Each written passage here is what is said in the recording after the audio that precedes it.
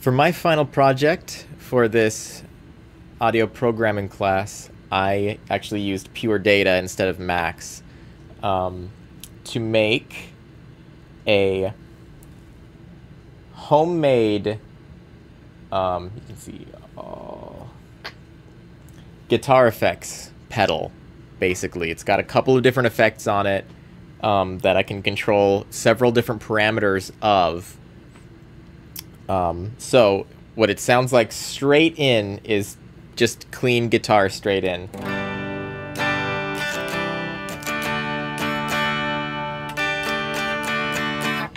And then a couple of the things that I've got. So I've got a fuzz pedal. I've got an overdrive. Just a little bit less aggressive than the fuzz. And then blended together, just a really cool distorted sound. I've got a reverb.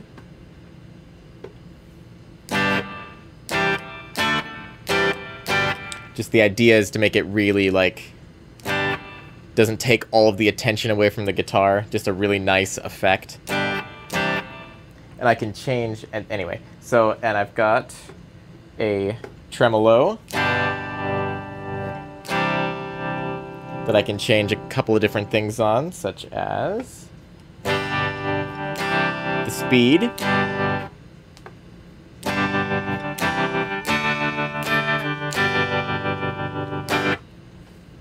so that one's cool. And I've got a guitar synth, so that anytime I play a note on here, it listens to the note and it turns that into a sine or saw wave, which sounds really cool.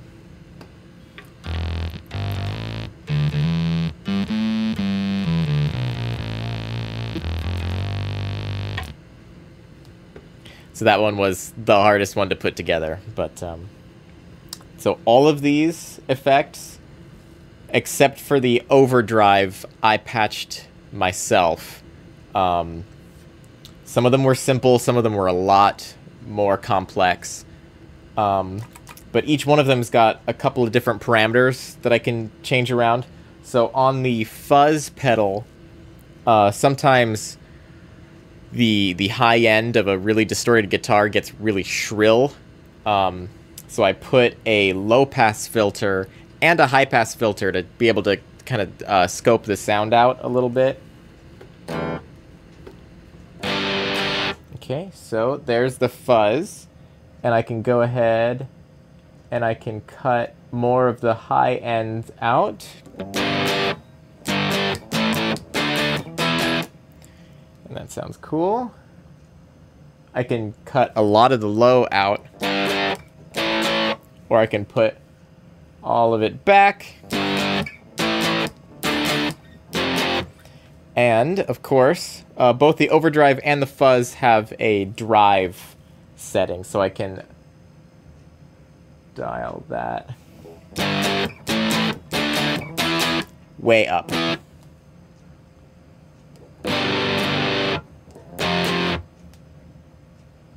So... and then, so let's get the overdrive back in there. And on the overdrive, that also has a gain that I can play with.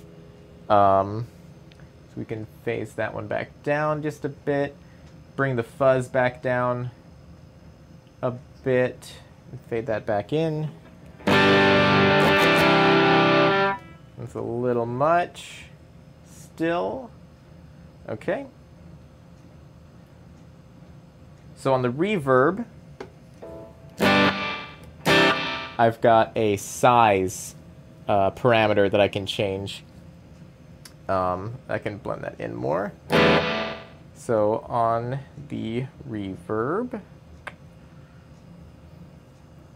I believe it's, yeah, it's this guy right here. So if I turn that way up, you can hear how it goes for a lot longer. For the guitar, for the electric guitar, I like more of a kind of a springy slapback kind of sound, so that's further down here.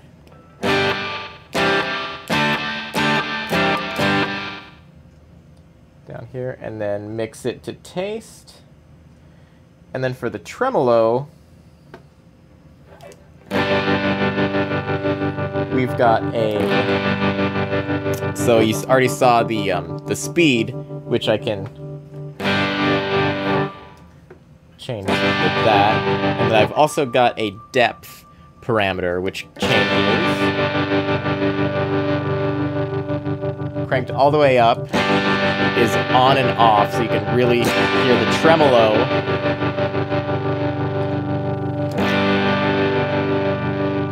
Or you can bring the depth down so it's less abrupt with the effect. That's nice. Okay, let's see what else we've got. So I built and wired in a looper so I can actually go through and record something and then play it back and then play on top of it. So I've got my metronome here that I can affect with this. So let's set it to about there. There's the metronome. It's a good rate. So now I can go in and I can record one thing and then come back in and play on top of it.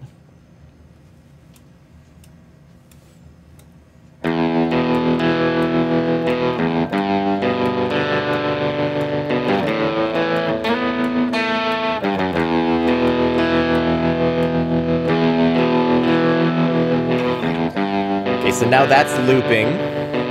So now I can pick a different sound and come back and kind of play on top of that.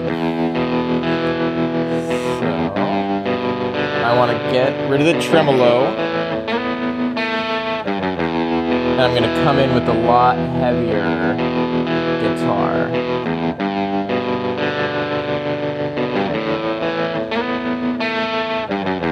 Let's try that out. It's embarrassing.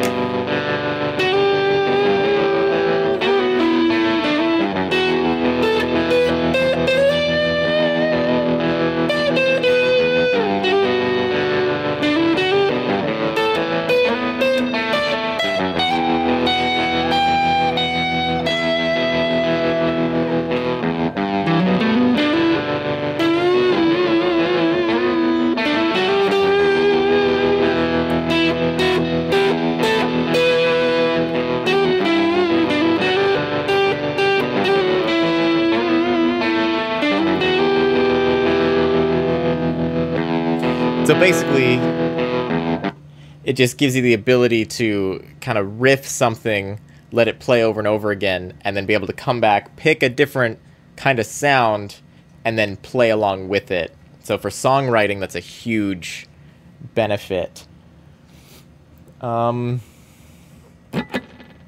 yeah, what I'd really love to be able to do with this is, because it is pure data, I could get it onto a Raspberry Pi, which is a much smaller box, and then bring my own interface to plug the guitar into and have, you know, maybe this be like a floor pedal kind of situation.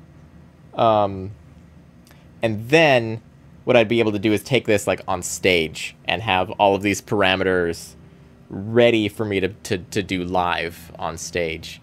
But for now, this is just, it's been really fun to put together and really fun just to play around with and get like different sounds.